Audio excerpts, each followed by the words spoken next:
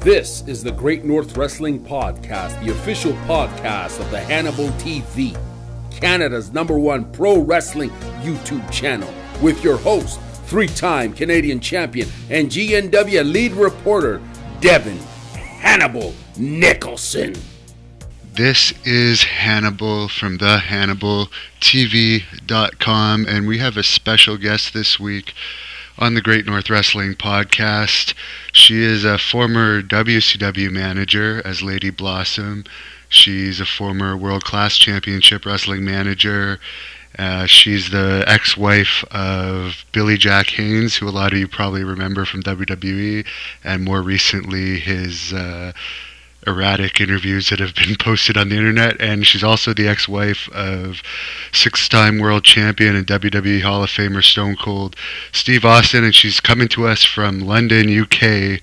Jeanie Clarke, how are you today?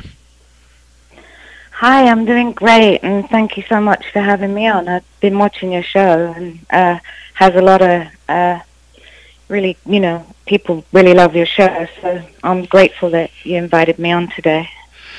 Well, thank you. We're growing all the time. And actually, your ex-husband, Steve Austin, actually called me in January, which was a shock that he watched the show too. So I was highly complimented by that. And I have read his book in the past, and he did talk about you in the book. So I was aware of you. And then we have a common friend, and I noticed that he posted about you, and now I'm halfway through your book. You just sent it to me last week, so it's called Through the Shattered Glass. And maybe before we get into the interview, maybe you could tell the fans out there where they could pick up this book. The book is available on Amazon.com or Amazon.co.uk. I'm just a self-publisher, so that's the only place you can actually buy it. But if fans do want a signed copy, I do send them out myself. So, if they were to send me something on Facebook or something like that, I would sign a copy for them, which I do fairly often. And your name is Jeanie Clarke on Facebook, if anyone wants to look you up there. Do you have Twitter too? Or? I do have Twitter at Clarke Jeanie. Okay, very good. So fans can find her there. Now, you were a big... I've actually read half your book, and for fans, I'll start right away. This will be a two-part interview. She's had a very extensive career, and I do hope to interview her in person one day if our paths ever cross, because I'm sure people would love to see her on video. She's always been known for her looks. That's one of the reasons why she was so successful in wrestling in the short time she was involved. But can you tell us a little bit, without going into too much detail, of your childhood and going to rock concerts and eventually going to wrestling matches where you ended up meeting Chris Adams? Basically, I didn't have the greatest of childhoods. And I did have to stay in a home of sorts. We thought it was a school, me and my sister, but we were actually taken away from my mum because she did have a problem with alcoholism. So that was quite difficult. Maybe somewhere along the line, when I was a teenager, I started to like going to concerts, and one of my friends, her father was a wrestling fan. I had never actually seen wrestling before, except when I was over at her house. Sometimes I would sort of hear him shouting at the TV, because that was what the world of sport on back in the day, where they had Big Daddy and Giant Haystacks and Mark Rocco, Kendo, Nagasaki. I don't even know if you remember that, but it was massive in the UK. Yeah. Dynamite Kid and Davey Boy Smith were also on it. Dynamite, Davey, and I knew them when they were teenagers, just starting out, as I was. But one day, my friend's dad, who had tickets to the show, he couldn't go because he was ill, and I happened to go to a show with my friend here in the UK, and where I live, in the small town where I live, and at the matches that night, Chris was there, and he approached me, and it was one of those things where he'd say, "Hey, can I have your number?" I never thought he would call me, because I thought, these guys probably just asked for loads of girls' numbers. But we didn't have like mobile phones back then, and my mom said to me, "Please, can you call this guy Chris back, because he's just bugging me with calling me all the time." And I called him back, and he invited me to go to the Birmingham Motor Show up north, and I thought that sounded really fun, so I got on the train up there and went on a date with Chris. I only just met him once, and we started to date, and eventually we moved in together. We he would have a fan club, and I would run his fan club for him, and he knew a guy called Yasu Fuji, because Chris was actually a judo guy. He was on the British judo team, and Yasu Fuji was also a martial arts fighter, and he happened to know the Labels, who were also judo guys. So through that judo connection, Chris got an invite to start out in Los Angeles, and we got on a plane and we were off to LA sort of shortly after. But prior to going to Los Angeles, Chris had a little idea that he would like to have me go to the ring with him and be his second, as like a boxing second, where you just go in and you would give them water and wipe them down with a towel. So because it was rounds there, for people that don't know, right? It was rounds, just in case anyone hasn't seen it. It was rounds, yeah. And in between the rounds, I would come in the ring, and it got quite a lot of publicity. It was kind of cute little thing going on there, and that was my first time I'd ever sort of started travelling in. It was for joint promotions, travelling around the halls of the UK, and that's where I met Davey Boy and Dynamite and some of the big names back then. Were, Mark Rollerball Rocco, and what was Dynamite like in those days? What would Dynamite Kid have been like? I didn't get to talk to him that much, but everybody really thought he was a fantastic worker. And, he seemed really nice. I don't remember him, because I've heard some stories that he was, could be quite aggressive. Yeah. But I don't remember anybody saying that back then. And I only knew him then. I didn't never meet him again after he went on to, I think, Canada. I'm not sure. Yeah, but he came to Calgary. But yeah. But he was very young, and Chris thought he was fantastic. His work was fantastic. Now, Chris had a bit of a reputation, didn't he, as a bit of a tough guy? You were mentioning judo, but he would also be involved in some of these bar fights after the matches. Is that right? Yeah. I was really young then, and obviously I was sort of in love with him then, and he progressively got a lot worse, as we know, later on. I saw a few problems very, very early on, even in the UK, with when he had a drink. He did get in a lot of fights, and occasionally, he would come home and he had like blood splattered on his shirt and say, "Oh my God, I've been in a fight and we hit these guys with baseball bats, and oh my God, the police might be after us," and stuff like that. Also, another thing I remember was we were eating Chinese food one night, and somebody sort of innocently, really, if I think back, as they passed his table, like knocked his elbow, knocked him, and he kind of had this frown on his face, and he was like, that's out of order, because he didn't say sorry. And I'm like, oh, just leave it. It's no big deal, because just sort of shoved him a little bit in the shoulder as he walked by. And Chris just got up off the table and followed him out, and he said, "Hey, what do you think you're doing?" or words to that effect. And the next thing he headbutted him, and his blood was like pouring from his nose, and I just thought, wow, you know. Luckily, those were the days before cell phones, where no one caught that on tape, and he couldn't have been arrested.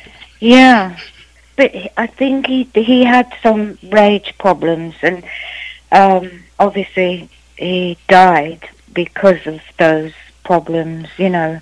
Yeah, we won't get into that part in this part of the interview. Yeah. We'll save that for the but second. I saw that very early on that he definitely, and I was obviously really young, and I was quite afraid of him when he got like that. But I was also very aware not to say anything to him because I was too scared of him, possibly being only 19. I didn't like to antagonize him to get into those big rages that he could get into. And drinking in the UK, I recall from my experience there, it's a little different than North America. Like, it's quite common for people to drink after the matches there, and like even after work for people with regular jobs to go to the pub. Is that correct? Like, more common than in the States? It's part of the culture more? It's kind of like, it is the culture, and I think it has a lot to do with the weather, because, you know, everybody, it gets dark and it gets cold and everyone goes to the pub. And I think it's just sort of something you grow up knowing, that everybody goes to the pub. It's just true, yeah. But I think the beer is a lot stronger here. Yeah, and it's also a lot more expensive. We have a really strong beer. Yeah. Now, when you were wrestling for Joint Promotions, was Brian Dixon involved in that at that time?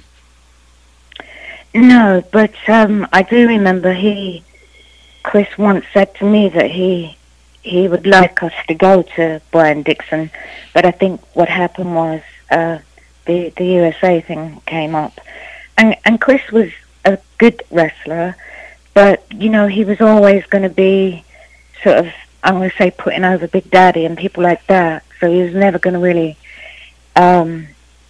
you know, be like a star, but I don't really recall him ever really wanting to stay in the UK. He really had his sights on going to the US. So what were your first impressions of Los Angeles when you arrived there from the UK? Wow. I mean, it was just amazing. We didn't really have a lot, but we were very happy at that time. We got to a hotel called the Flamingo West on Ocean Avenue in Santa Monica. It was kind of run down, but we had some money saved up, but we quickly ran out, because when we got to him to work at the NWA for the LaBelles, they actually were only giving him like 1 or 2 shows a week, and I think they were like $40 payoffs. So it was there was a time that we actually slept on the beach, and we only had monkey nuts to eat. But funnily enough, we were so happy because we were just ecstatic that we were there. But it did end up that I had to go to work to help pay for our hotel that we were at. And just down the road was a Santa Monica Pier, and I would go down there, and I got a job at a restaurant where I would stand outside and draw people in, like as a hostess. And so I made some money, and I also did some modeling, and that helped us to get a car, and eventually, of course, Chris got a few more shows. I don't recall them being a lot, but I think San Bernardino, we went to, and Long Beach, and a few shows, but the money was quite poor back then. And then Chris went down to Mexico. Because that was the time when WWE was pretty much taking over and putting all the territories out of business, so the LaBelle's territory, I guess, was on its last legs at that point. Yeah, we didn't really get that much time there. And I know soon after we went up to Portland, you know, but we were really happy in LA, and we were just, you know, the weather, the beach, it was such a different world from from where we lived in the Midlands here in the UK. So, you know, to us it was just amazing. Loved it in Los Angeles. Chris wasn't so happy in Portland because we were driving up there and we stopped at a Wendy's, and he said, I'm not going to like it here, and I didn't actually reply to him. And yeah, we had our problems there because we actually broke up and split up there. And that's when you were pregnant, you know, too, right? Did you get pregnant in LA or at the tail end of the LA, or was it in Portland? I got pregnant in LA, and I actually came back to the UK to give birth to Jade, Chris and I's daughter, because we didn't actually have the money to pay for labour and delivery and all of that, because we didn't have insurance. Obviously, here you don't. I think the same for Canada, actually. We actually have socialised medicine. So Chris stayed in Mexico, and I actually flew to the UK. So Jade was born here. When she was about 3 months old, Chris and I went back to LA, and then up to I think Jade was about 1 year old when we actually got to Portland. And that was for Don Owens, who was running the territory Yeah. at the time. Who were some of the other wrestlers in that territory at that time? Obviously, Billy Jack Haynes, I think you met there. Is there anyone else that fans would recognize that made a name for themselves? Playboy Buddy Rose, I think. Buddy Rose was there. That was an interesting story from your book. Sorry to interrupt, but before I forget, I read that Buddy Rose, everyone remembers he did have a low-level position in WWE, but apparently you said that he actually invited you to be his manager in WWE at that point, which I guess probably could have ended up huge for you if you had taken that.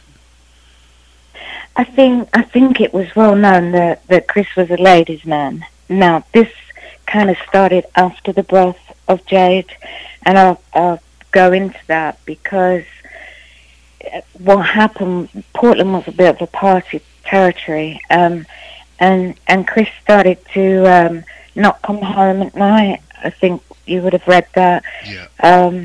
There were a lot of other girls, and obviously it really hurt me and made me feel not good enough. And I think everybody knew that he had kind of a lot of different girls. And I think Buddy Rose actually called me when he thought maybe we were splitting up, and he did offer me to go with him, but obviously I didn't do that. But yeah, he did phone me up and ask me if I'd like to go to be his manager in WWE. Because at that time they didn't really have female valets, so that would have been a very unique thing, and it was booming at that time. So that's very interesting. And you said I guess you received some calls from girls at the house, and that's one of the things that got your intuition. Yeah. Up. Well, actually, see, I'd had to come back to the UK because my grandmother died, and I came back for a funeral. And when I got back to Portland, the phone would ring and be different girls, and I think Chris kept saying sorry. He didn't deny it. He said sorry, and I'm really sorry, and I will keep forgiving him. But there came a point where I didn't think he was going to change.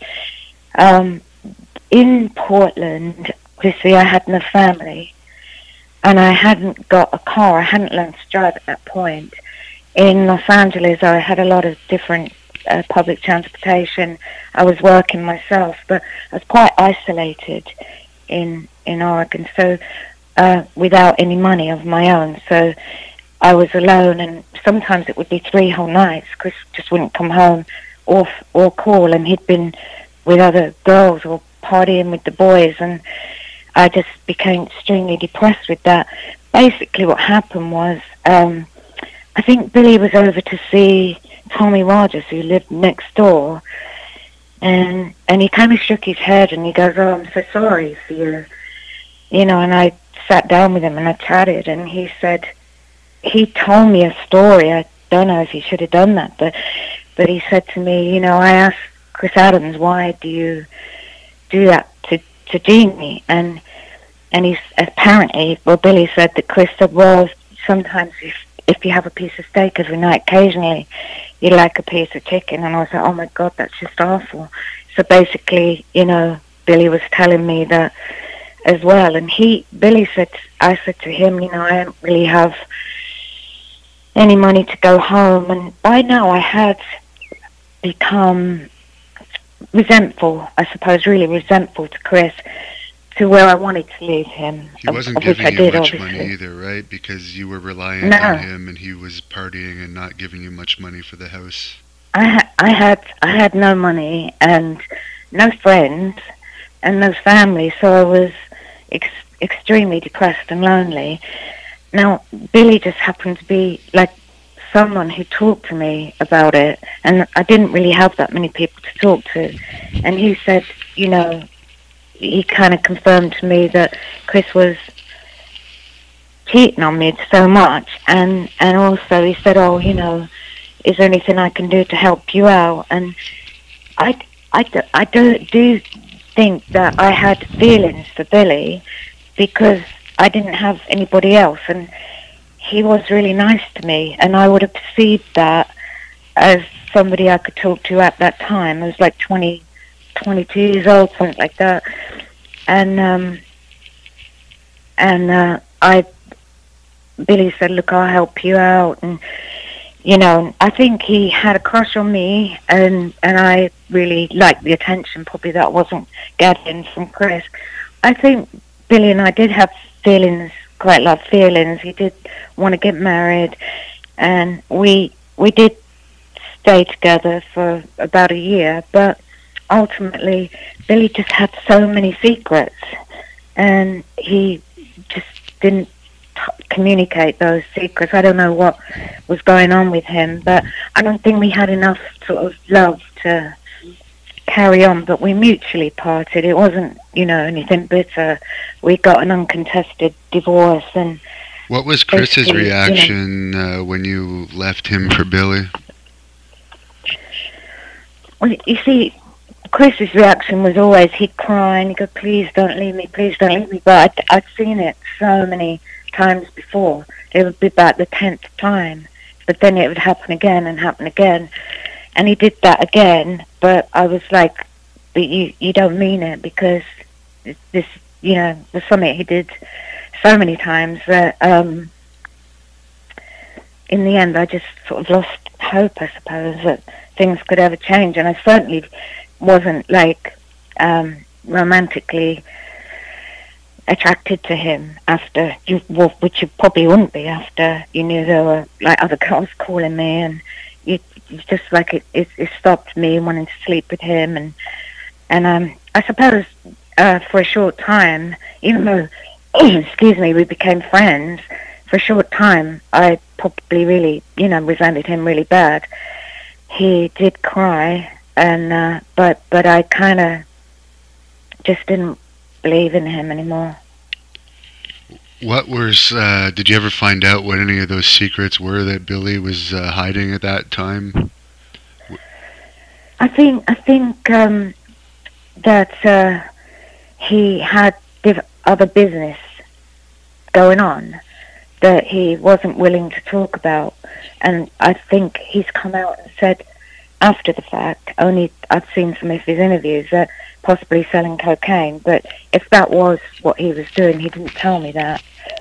But he did write me a nice message after my book, to be honest, and he said he was really sorry he kept secrets, and he didn't wish anything but happiness for me. So that was the only time I ever heard from him in 30 years, and I did get a random message from him.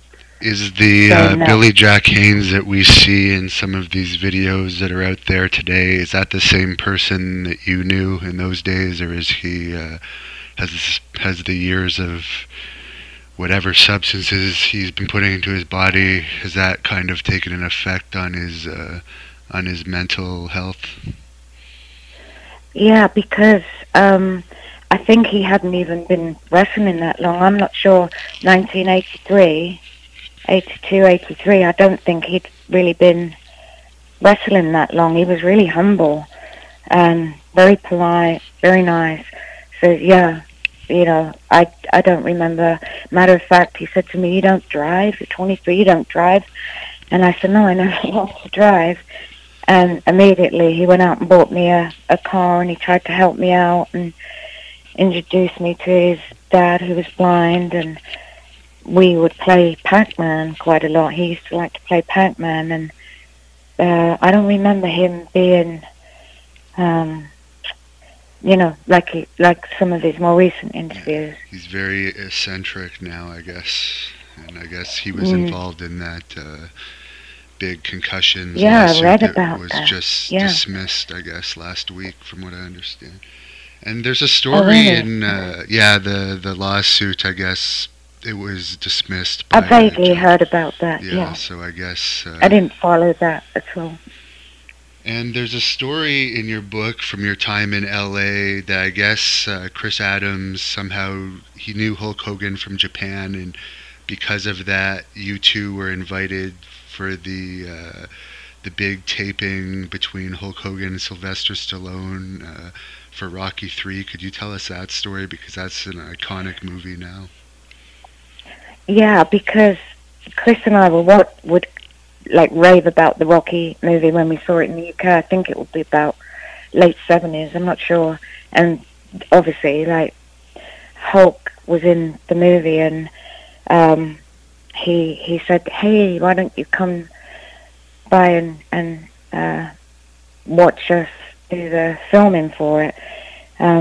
It was amazing because, I was like 21, I think, and here I am, like, talking to Sylvester Stallone. It's one of those moments that you go, wow, So I was really grateful that Terry invited us to that. Yeah. And you do have a picture of yourself with Stallone that's a great picture, and I guess you screwed up the picture of Stallone with Chris, which is pretty funny. Yeah. Well, actually, see, Chris said to me, go down and ask him to take a photograph. And I'm like, no, I can't, I'm too shy. And he said, no, go on, go. He said, just walk up to Stallone. And he was at the ringside with his bodyguards. And, okay. So I walk up and I tap Sylvester Stallone on the shoulder. He kind of looks over his shoulder at me, and I went, "Hey, would you take a picture?" or something like that. I was really shy. And his bodyguards, all his hands came out, like, "Come on, get back.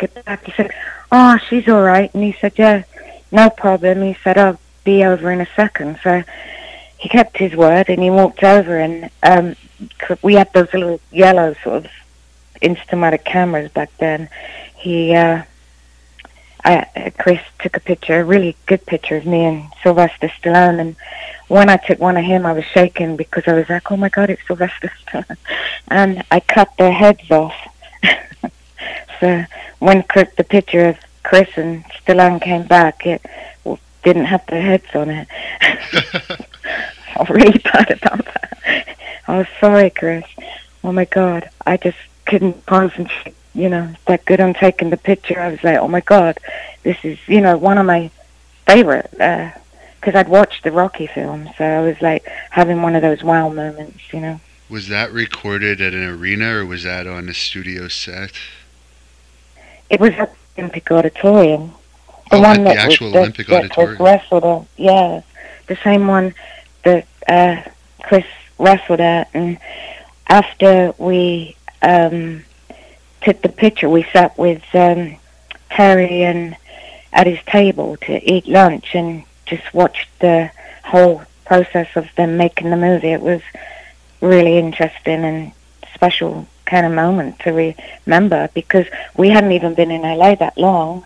I think just a few months. So here we are in Midlands, the UK, and the next minute we're on the set of Rocky with Hulk Hogan. So it was really cool for me as a 21-year-old, and a fantastic memory. And I got the cute picture of it as well, which is really cool. What was Hulk Hogan like in those days? Because I guess that was right before he absolutely exploded in popularity due to that movie, partly. Oh, he was just really nice. And I didn't get to talk to him a whole lot, but I just remember him, being just really nice, just normal guy, I remember Andre was there as well, and he came to our apartment, and he took up the whole couch. I mean, I can't believe how big he was. I forgot to put that in my book, but there are a few things I missed. But I remember Andre being, and Tom Pritchard was there, who Chris was working with at the time, and him and Chris used to hang out, and those were happy memories of Los Angeles before it all went pear-shaped.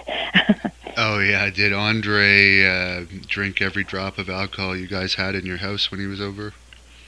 Yeah, his hand, actually, you couldn't see the beer can because his hand covered the beer can. But he stopped by, and I just thought that was really cool meeting him as well. Very nice man to me. So I guess after your marriage to Billy Jack Haynes ended, you dated one of the star players of the Tampa Bay Buccaneers for a while? Yeah, actually, basically, this is what happened. We're in Portland, and Billy went off to Florida to work with Dusty, I think, and Chris went off to the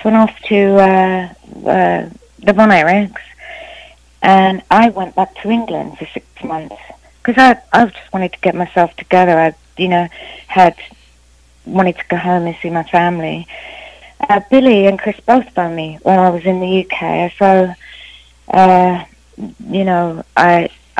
was friendly at that point with Chris, and Billy and I said, yeah, we'll get a divorce because we're still married. So I had to fly to Florida to get that divorce, and Billy actually got me a condo out in Florida. He paid for that for 6 months, and he, didn't leave me stranded or anything after the divorce, so that was nice. After the condo ran out, I started working. I had a green card. I started working as a makeup artist in a department store, and I was single. But I was staying a little while before I got my own apartment at a place called the Hall of Fame Inn that was in Florida, in Tampa. And that's where the Buccaneers would train. And, Danny Spradlin, his name was, he approached me, and we actually went out for a long time, really. He got cut from the Buccaneers, and he went up to St. Louis. He was with the Cowboys before that. He went up to St. Louis, and I drove his, he had a little Mercedes, and he asked me to drive his car up there. I went up to St. Louis for a little while, and then I went back to Florida, and funnily enough, that's when Chris phoned me when I was in Florida. I was still working as a makeup artist, and he goes, you know what, he said, why don't you move to Dallas? Because I've got this great idea that of this angle I want to do with Gina Hernandez. It wasn't with Steve at that point, but this was like 84. So Chris had this idea of doing this ex-wife angle with Gina. But I was quite happy in Florida at that time, so I didn't accept that. I thought, I just got this really cool job as a makeup artist, and I don't really know if I want to move to Dallas. But by about 1985, or about a year after, something like that, I was kind of in a rut in Florida, and because Chris and I had a daughter, obviously Jade, which we would fly back and forth between us, I thought, you know what, this probably would be better off for Jade to have both her parents, and Chris actually got me a condo that he sorted out for me. I hadn't met his wife at the time. I asked how that would work out, because I had no romantic feelings for Chris, But we had managed to put the past behind us and move on and become friends. And that's when I moved into the condo in Lovers Lane and directly next door to Gino. And that would be the first time I met Gino as a neighbour and settled into living in Dallas. And of course, I guess you actually went out with Gino Hernandez, and you were also friends with him. Oh, I didn't date Gino, really. I was very good friends with him. But you did go out on the town with him, right? Because you definitely talk about one of those occasions in your book. Oh, I went out with Gino quite a few times, but I only saw him wrestle the once. I didn't really know anything other than him as a neighbour.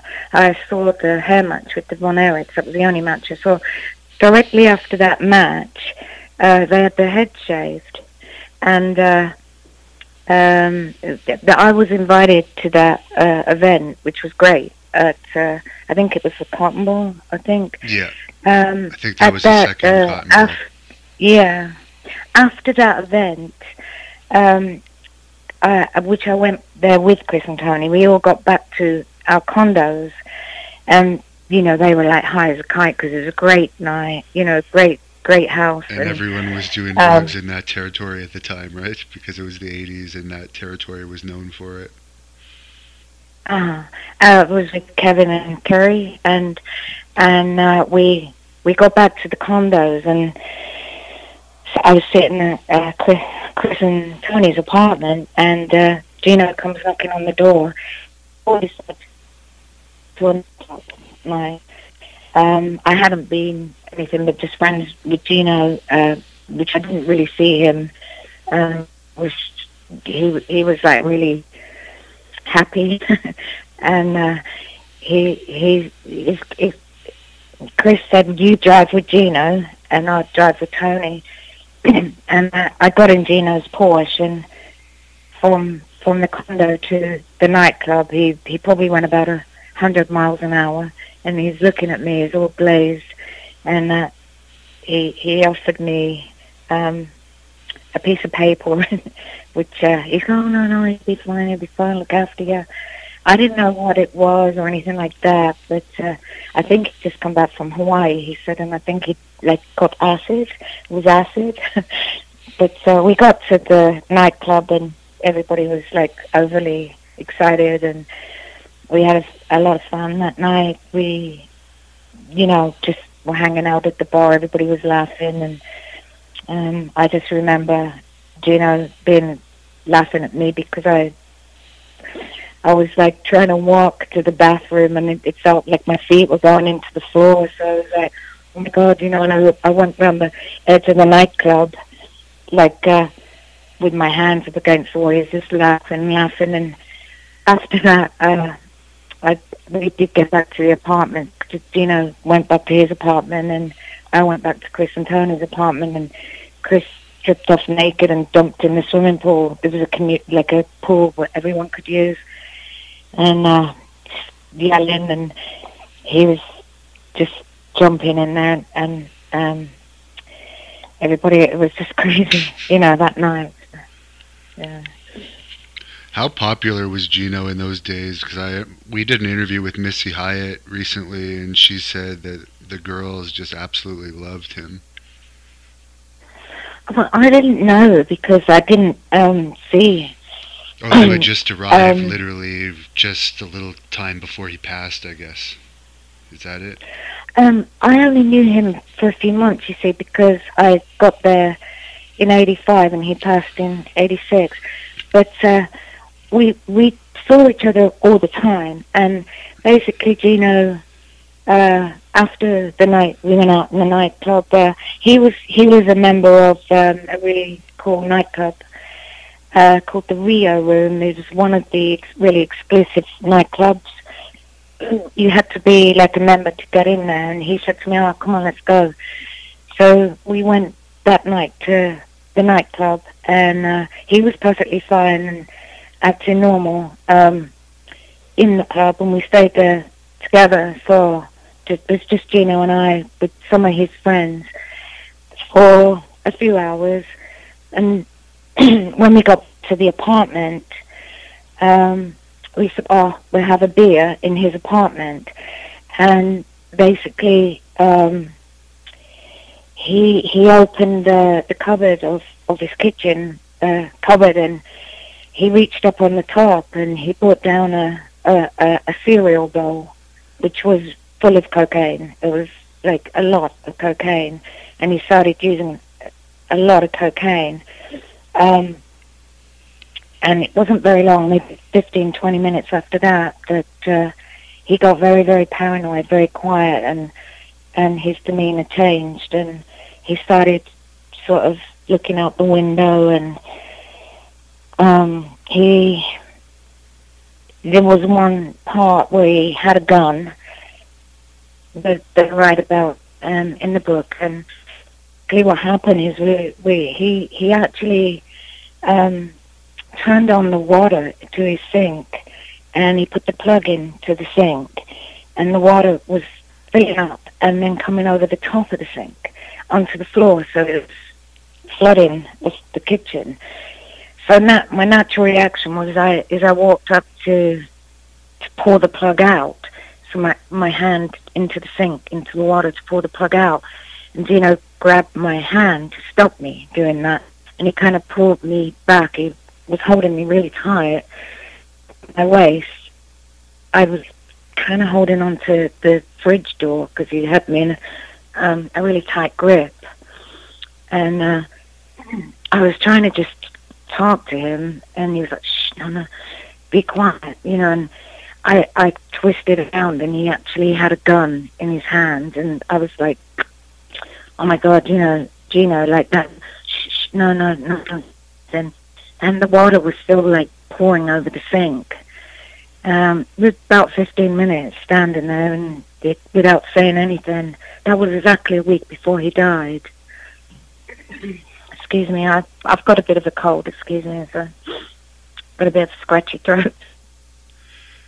And when he passed away, from what I understand, it said they found the cocaine in his stomach from the alleged overdose. So, do you find that's a little bit weird, because most people are not gonna eat cocaine? They're usually gonna snort it or maybe smoke it.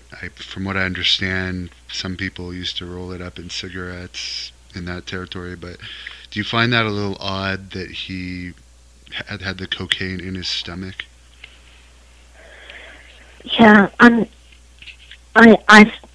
guess, but I can also say that one week before, when I was actually with him the whole night, and for hours and hours that night, he was super paranoid. He had put the gun down, but he used so much cocaine.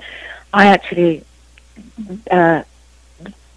did think he could OD that night, and I was like, oh my God, he did end up snapping out of it, and he actually said, look, stay here, I'm going to go out, and I did stay in his apartment alone for a while, but I was very tired because we'd been to the Rio room and all the stuff with the gun and that, and I actually phoned up Tony, and she popped down to sit with me, and I actually left the apartment. I saw Gino the next morning. I went over to his apartment and said, "Oh, I'm so sorry, I was so tired." And he said, "You really must think I'm a moron." And no, I don't think you're a moron. I said to him, "So how are you feeling now? How do you feel now?" And he said, "Oh, I feel great." And he looked great, and he acted just normal again. But I heard about the cocaine in his stomach. I was around the whole week. I saw him most days, and I actually was the last person to see him alive, and we did do a Vice special that investigated Gino's death. And that hasn't aired yet, right? That's going to air maybe this year, that later is this in year? February. Oh, next February, okay. Yeah, it's going to be in October, but they moved it to February. Because for those that don't know, knew Vice is his doing a friend whole also. series, right? Vice is doing a whole series on wrestling mysteries and tragedies, I guess. Yeah, yeah. As much as I, hear the different people and maybe he got murdered and that, I actually don't think so. It's my own opinion, is because after, okay, so I saw him, the last time I saw him was the Thursday prior to his death, and I was actually at Chris's apartment, and Chris had now gone to the UK because I'd had that blinding angle. Yeah, so he had to disappear for a while. Yeah, and I was at Chris's apartment because I was keeping an eye on it. I had the key to Chris's apartment, and was on the balcony sort of airing out the apartment, and here comes Gino's car, and he gets out the car and he looks up and he goes, "Hey kiddo," like waved at me, and he, "Look at what I got here," and he said it was a peach pie. He had a box in his hand. He said it was a peach pie, and that was the Thursday, and he was like, "Oh, I'm going to go out." Whether he did go out or not, I don't know, but the next day, his car was parked very out of line, like the wheels were kind of turned in a funny position, like he'd driven and he hadn't really thought about how he was parking, which wasn't usual for him. Then I knocked on his door because I thought his car was parked like that, and having the memories of the week before with the gun, I was just going to go check on him. So I knocked on his door and there was no answer, and a little bit later on I saw his car hadn't been moved, and I knocked on his door again. I could see through his door, and I saw the box with the pie. What he said was the pie on his table, and nothing really was anything wrong in his apartment. And excuse me, just one sec. I'm so sorry, I have a bad cold. So a couple of more days passed. I did say to my friend Vicky, who lived there, Gina's car hasn't been moved, and I think something's really wrong, because he's not responding and nothing's moved in his apartment, because I could see through the window. Nothing has moved, and you see, I hadn't been going to any of the matches at the Sportatorium, so I did not know anybody like David Manning or Rick Hazard. I had nobody's phone number, and Chris had gone to the UK, so I didn't have a contact of anybody to call and say, "Do you want to come over and check on Gino?" And I was terrified that he may be sleeping, or he may be dropped his car off and went somewhere, and he may have all that cocaine, and if I called somebody, would he get in trouble? So it was kind of a strange point of not knowing what was the right thing to do. It's a bit of a dilemma. Oh my God, is he okay? Maybe he's not okay, but what if I were to call the police, would he be mad at me? So I was only young. I was like in my 20s, and I didn't know anybody to reach out to. Next day after that, which I believe was the Tuesday, I saw lights of the ambulance and the police. Kind of people, Gino's door was open, and, I just thought, oh my God. I actually feel really terrible, because I kind of knew something might have been wrong, and then they wheel out his body, and it just sort of like, it's one of those surreal moments, like when you watch 9/11, you go, hold on a second, that plane didn't really just hit into that tower, am I seeing things? It was kind of like a surreal moment that you're like, you don't want to think it could be true. But I phoned up Chris, and Tony actually answered the phone and shut out the biggest scream, and I don't know I didn't know who the people were that were there. I think it may have been David Manning and Rick Hazard, but I wouldn't have known them at that time. But I did know Walter, because I'd seen Walter all the time at Gino's apartment. And he was very upset. He actually came up to Chris's apartment to talk to me. Walter was the person that I think alerted the police. I'm not sure, or it was David Manning. I don't know what went on prior to the police coming at all.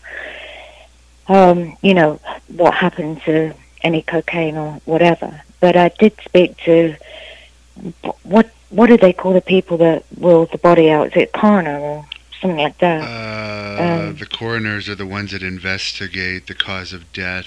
I guess the people that wheel the body just work for the funeral home.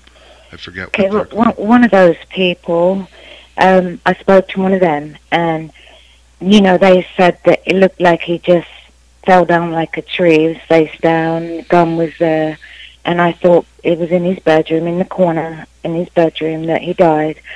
And, you know, I think in my mind he probably, because the body had actually decomposed a lot by then, and I believe he probably died on that same night I saw him with the pie box, because I think he'd probably been dead 2 or 3 or 4 days, even when I was knocking on the door. But I didn't know, because where I could see in to his apartment, he was actually in his bedroom, where his body was, in the corner in his bedroom, which I could only see the living area, the dining area, and the kitchen, and I couldn't see through to his bedroom. But and you knew he had a cereal bowl full of cocaine, so you didn't want to alert the police. That's obvious. Well, you know, look, I'm young, I'm frightened, very naive.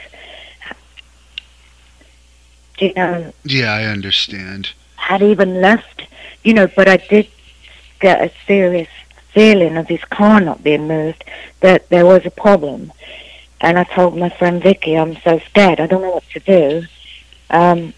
Nobody to reach out to that I knew, because I wasn't, you know, going to the matches or anything. So I don't think, anyway, there would have been anything they could have done, because he'd already obviously been dead for a few days. So when I was knocking on the door, he was actually already dead, because there's no way he hadn't died, you know, quite some time when they actually took the body out. The next day, I did go into his apartment, because Walter was there, and he invited me into the apartment. And, you know, obviously that, you know, no disrespect to Gino, but obviously there was an odor, and I did go into his apartment the next day. I walked to the bathroom, and they cut out the carpet in the corner where I think Walter probably cut out the carpet, where he, you know, had laid for several days. Yeah. Now, being around the world-class territory, there's all these stories about the Von Erichs would be impaired quite often. Did you ever witness anything with the Von Erichs arriving to shows out of it or anything like that? Well, see, when I got to Dallas, late '85, I only met the Von Erichs that very little, because I was actually working myself, and so I didn't actually really attend the wrestling events. I saw Chris every day and Gino pretty much, but I didn't really know Kerry and Kevin that well. I met them a handful of times. I knew Chris because he was actually working when Jerry had the and he was involved in the angle that we did with Steve and Chris and Tony. Yes, and why don't we get into that right now? For the last thing we'll talk about today is the angle that you did with Steve in World Class, which I guess was Continental at the start of it, because at that time I guess Jerry Jarrett had kind of bought out World Class, something along those lines. We'll be interviewing Jerry Jarrett next week, actually, so I'll get the I'll get the full story. But you want to explain how that started? Like I said, Chris had this ex-wife angle idea a few years before with Gina. Basically, Chris phoned me up. He had got into business with Jerry with the wrestling school. And that was because Jerry owned the contract to be the sole person that runs the sportatorium at the time, so they wanted the wrestling school to take place during the week to make use of the rental, I guess. I think so, although I'm not positive. I think it actually did the wrestling school after the tapings on a Saturday morning, I think. But I don't know. It could have gone on in the week as well. I really don't know. I do recall Chris phoning me up before he asked me to do the angle, and he would talk about Steve like, wow, I actually think there's potential with one of my students called Steve Williams, and I think he knew something special because most of the time Chris would say that a lot of people that showed up he didn't think were going to ever become anything other than this one guy called Steve Williams, and that's the only time I heard of Steve at that point. And I believe Steve started wrestling as Steve Williams, just the student against the teacher or whatever, which I never saw any of those matches. And then Chris phoned me up and he said, I'd like to try this ex-wife angle again with my student, Steve Williams, and would like to bring you in. And how do you feel about that? And I think he approached Jerry and got the okay on that. And I thought it sounded like a lot of fun. I was doing a lot of my own shows in novelty telegrams because I owned a business called Jeanie, so I did novelty telegrams. So I was quite used to being a performer because that was the sort of telegrams where you go out and you sing or dance, and they're all cute. Like you could do them in restaurants or you could do them in offices and dressed as a cop or a nurse, and it's a bit like a prank really, to embarrass someone for their birthday or whatever. So I had my own business and I was used to like doing about 40 shows a week, and I couldn't travel because obviously I had a full-time commitment with my business. But Chris said it Friday night and a Saturday morning, and I thought it'd be a nice change because I had other performers that I hired, and I thought that would be a nice change to get out and do that. He said to me, if you could look at this show called Dynasty, which had a character on there played by Joan Collins called Alexis Carrington. And he said, that's how I want you to be. Just like, real snotty, real sort of, I'm better, I got nice clothes and all of this. And so I watched a little bit of Dynasty to get an idea, and got my dresses and stuff like that from a friend who owned a shop, and she'd let me wear these really, really nice dresses. And so I showed up at the sportatorium, and Tony introduced me to Steve for the first time, and he was a little aloof that time. Tony's like, hi, Annie, this is Steve, and oh, hi, Steve, like, no, hey. And he kind of turned around and he walked up the stairs to the crow's nest. So I went, are you sure that Steve's cool to do this angle? Are you sure he wants to? Because I'm not sure he looks too happy about it. So I didn't know what he was thinking right at first. But as we started the angle and we planned out the match and talk about the interviews, Steve and I got really friendly. We were, always having a laugh about the interviews that we did, and we bonded as really good friends for quite a long time, really, several months. We didn't go out or date or anything. We were, how you doing, and how was your week, and what's up, and all of that. Talk about the weather. So we were just like really good friends, and because he had a girlfriend or a fiance at that time. Yeah, he was married. Oh yeah, oh he was married. Okay. Oh yeah, he had a fiance, but he told me, and you know, that, you know, he wasn't happy, and he wrote me a lot of letters. I am friends with Steve. I'm have no bitterness to Steve. We have two beautiful daughters. I'm always going to be grateful I met him, and some of those letters are in your book, by the way, for those people listening that want to read those letters. My co-writers said they were quite relevant because of that, what you just said, that he had a girlfriend. I didn't come across as someone who stole him away, because he actually was really instigating a relationship with me, and he really, you know, my writers thought they would be relevant to the story of how, you know, this romance blossomed between us. I'm sure he loves people reading about those with his tough guy image. I'm sure he loves people can read his love letters now. It's tough guy, but you know, he's a nice person. You know, he's got a really good side. You know, like I say, you know, it's his business, and you know, he's quite soft, actually. Yeah.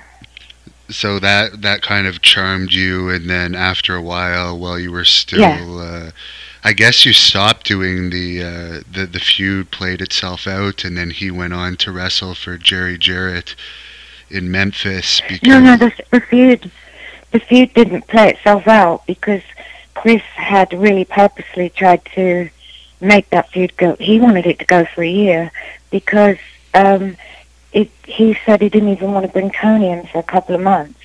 So it was a shame, because we had actually a lot more planned that we talked about, where we were going to carry it on, but then it just, something happened.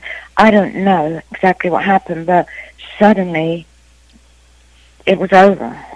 Right, because Tony was Chris's new wife that you ended up becoming good friends with, and it was gonna. You guys had some cage matches together, I think, and it was gonna go on. But as you were saying, sorry. It was just like a soap opera, because Chris had like all these different twists and turns and things we were going to do, so we were quite disappointed, really. Matter of fact, Chris wanted to take the angle to WCW. Steve went on to Memphis, and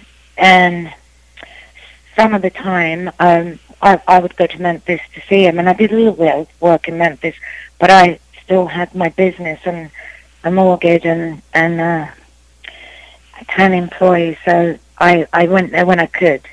And the pay wasn't great in Memphis, right? Steve was making about $40 a night, from what I understand.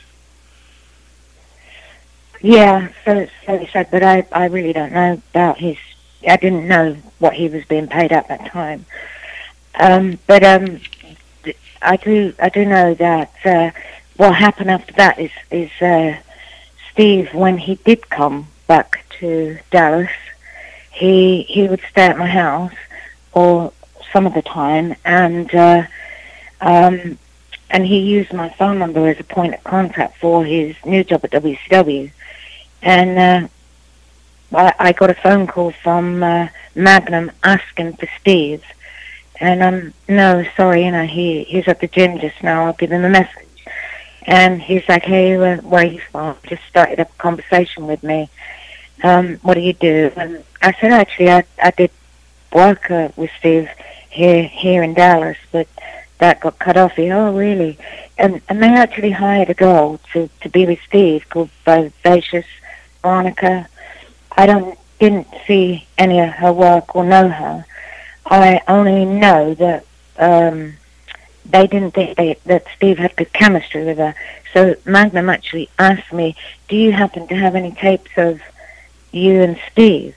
Because, you know, we'd be interested to see them. So I didn't try to get a job at WCW at all.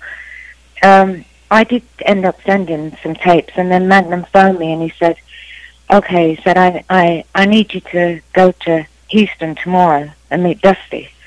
So I was like, oh my God, really? So I phoned up Steve, and who is in Houston working, and I said, oh, I'm due to come in today. And, oh, really? I'll come and pick you up at the airport. So I get to Houston like on a day's notice, and I have an interview with Dusty. It didn't last long, about 10 minutes. And then Magnum said, okay, you can be at TV in the center stage in Atlanta in 2 weeks. And it was kind of like, oh my God, I got to find someone to run my business. And that's when obviously Dusty came up with the name Lady Blossom and put me with Steve. And Chris and Tony did want to go in and do the end of the angle there, but it didn't happen. It would have been great. I would have loved that. Because Steve, I guess, held a grudge over Yeah. before he signed with WCW, Steve had a booking with a different company for, I guess, $100, and Chris Adams had a show the same night, and he didn't want to... I think his name was Ed. Yeah. Yeah, but basically what happened was Chris said he'd match the pay, so Steve backed out of the other job, and then Chris didn't match the pay. He only got $40 or something, so according to both Steve and you, from what I understand, he always held a grudge towards Chris due to Well, that. yeah, no, I can understand that, actually, because don't forget, back then, $100 was a lot of money, as Steve will say. It was on a tuna and potatoes diet, and getting gasoline and a hamburger was like a lot of money.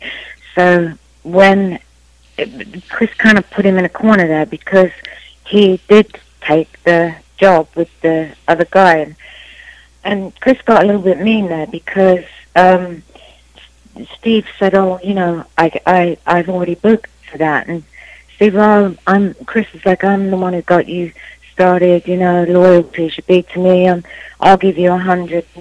And Steve, he's not the type of person, to be honest, that would pull out and let someone down. He's pretty, honest if he says he's going to do something, and Chris put a lot of pressure on him. And then when Steve phoned Chris up and said, hey, you've given me like $30 and you told me you'd give me the 100. Chris goes, oh, don't you know who I am? Or words to that effect, and click, hangs up the phone on Steve, which was very honest. So I actually can't blame Steve for having feelings like that. And you said that in your book that you enjoyed working for WCW, but the schedule was very taxing on you? Like, all the traveling? Yeah, it wasn't. Yeah. Well, because the flights, and hey, I can say that about me, and I didn't even do anything to what the guys were. So, firstly, the guys were brilliant, and because I was just like, valet, so I can't imagine how it was on them. But I did think, because the flights were so early, and by the time you got out the arena, you got back to the hotel, you went something to eat, you got to the hotel, and you could grab a few hours sleep, and I did find that quite difficult, if I'm honest. But I had to buy clothes and had all the makeup and all that to do as well. So I did find it quite difficult. It sounds really glamorous. You probably know that yourself, but after you do it like every day for pretty much a couple of days off for a few months, it kind of can be quite tiring on you. Do you have any highlights of your time in WCW? I thought probably my highlight would be a match they had at the Omni, where it was a match with Sting, who I was a fan of his work when I first got there, and we had the match which was where Steve got the belt, I think, and I had to come in the ring, and that would probably be a highlight. I don't know what it was. Also with Bobby Eaton, when we got the TV title match, that would have been a highlight for me too. And it was so cool having a T-shirt, you know. So Oh, that's probably a very, very rare T-shirt, because I think the T-shirt came out for a couple of weeks before I left. So I don't think they, you know, that T-shirt was out there for very long there. It's probably worth a lot these days for anyone that has it. I don't know anyone who has it. I used to have a couple, but long gone. I don't know where they are now. Of the originals, I've not copies, you know. Someone made me a copy there. I guess to quit your business, you must have been offered a pretty decent sized contract with WCW to leave your business and go on the road with WCW. Well, I didn't. I got I came in at 75,000 a year, and I sold my business. But also bearing in mind, you know, Steve and I were dating, and we wanted to be together at that time. You know, we were talking about getting married, so it was a serious relationship, and so I wanted to be with him at that time as well. And you ended up getting pregnant, according to your book. That was not planned, and that's what actually took you out of WCW. Were you originally just going to go on a leave, or when you got pregnant, did you say, okay, I'm just going to be a stay-at-home mom for a while and leave my contract? I don't recall exactly how it happened, but I think the office spoke to Steve and not me, believe it or not. I did notice I felt a little sick, and actually my daughter was born on July 7th, 92, so if you rewind it, you can see I was probably about a month or two pregnant at Halloween Havoc match, and I couldn't take any more bumps, and I think actually Steve spoke with the office about that before they, you know, just said, you know, that was it, and I was off. But I was quite happy about that because, you know, well, we were talking earlier, childhood, I never really had a good family life, and then going from territory to territory with Chris, obviously that wasn't a good family life. So to me, the actual option of getting married and having kids and having a family life was actually more of something I had a hope and dream of, more than working in the industry. So to me, it was like looking at houses and looking at baby stuff. To me, was like more important than working as Lady Blossom. So I was happy about leaving. It wasn't anything bitter, and I think we just, you know, that was it, and I was happy about that. Did they pay you out the rest of your contract? I think Magnum. Yeah. I think Magnum called Steve, and Steve said, "Oh, it's over," and I was like, "Okay," and he said, "No problem. You know, we had a very happy marriage for the time we were in Atlanta." And I guess prior to that, you had a nanny looking after Jade when you were away, so it was a bit of a savings. And I found that so.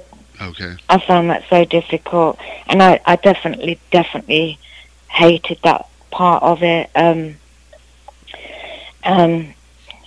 It was something that was always on my mind, and obviously as a new baby on the way, there wouldn't have been any way I would have, even though Jerry did call me to invite me to be work in Memphis as Nanny Simpson, which I said I wasn't able to do that because I, you know, had 2 kids.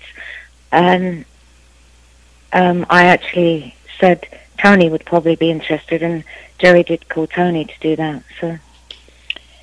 And Tony, you know, I wouldn't have. Yeah. Tony had a bad ending to her relationship with Chris, I guess, too. There was, I guess, by that time, allegedly, there was some domestic abuse going on, and she ended up dating one of the Von Erichs towards the end. Mhm. Mhm. Yeah. Yeah. I mean, I didn't. I saw a lot of the violent side of Chris in small parts, but I was more. I'm quite a quiet person. If I'm out with people, I tend to listen more. I'm not Tony was much more feisty than me. So I think it was a similar situation with Chris and his cheating. I think all his relationships, that was the case. He was just that way inclined. Tony would cry. She would come over to my house. Can I stay the night with you? You know, because she had the same issues as I did, and she was beautiful, Tony. And he again would, you know, always be with someone else. But they had gone to a party, and he like was picking up a girl, right in front of her. They left the party, and she was angry. They'd been drinking a lot, and they were driving along the road, and she was like shouting at him and that, and boom, he clicked. He actually dragged her out of the car by her hair, and he beat her up. And they actually, the hospital actually called her father and said, you need to come down because her nose was broken, and I think it was just a little bit away from her brain. They actually didn't think she was going to live that night. And she went back to him, to Chris, you know, because he would apologize and he would cry. It's a very similar situation to mine, and she'd forgive him. But again, she just got fed up with it. He made Tony feel so bad about herself, which he did to me, because when someone constantly makes you feel bad about yourself, you don't want to be around them anymore. She did have a fling with Kerry, yeah. She was very devastated when he died, because she phoned me in Atlanta, and she was very fond of Kerry, and they were seeing each other quite a bit, so now, yeah, that's true. For the, did you only have one child with Steve? Or is there more than No, one? I have two. Two, okay. Stephanie and Cassidy, yeah. Okay. Well, I haven't got to that part of the book yet. No, I have three. Cassidy was born in 1996. Does Stephanie still live with you? Right about the time. No, Stephanie lives in Los Angeles. Okay. What's she doing nowadays? Stephanie is a stylist. Okay. She's got a great job out in Beverly Hills. She's a stylist. She has her own apartment. She looks after herself. She comes home twice a year to the UK to be with me and her sister. And she's actually having a really good relationship with her dad, so I'm happy about that. They visit all the time, so things are going great with Stephanie right now. Cassie lives here with me just now. And you're the one picking her up at 4 in the morning, right? So I'm guessing she might be in the entertainment industry or the club industry. No, it's not. She actually works at a hotel. She's not in the entertainment industry. At 4 o'clock I pick her up. Some nights on the weekend she has to stay at the hotel to finish, so she gets off maybe about 1:30 or 2, and then comes home and we have a cup of tea. And those nights I like to go get her, just because I don't actually sleep till she gets home, because I worry about her. So, but no, she just works at a hotel. Mm-hmm. I see.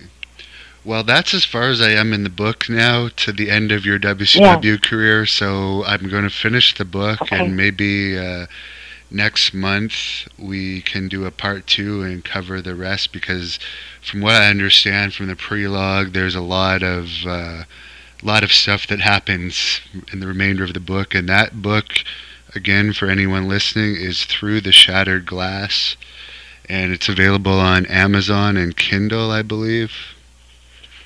And do you have a website? It is, yeah. Do you have a website? No, I don't. No. Mm-mm. But and I can, what inspired me to write the book next time, obviously it's a collection of stuff with addiction and recovery that when I was in rehab, and obviously you haven't read that part, so we'll go there next time.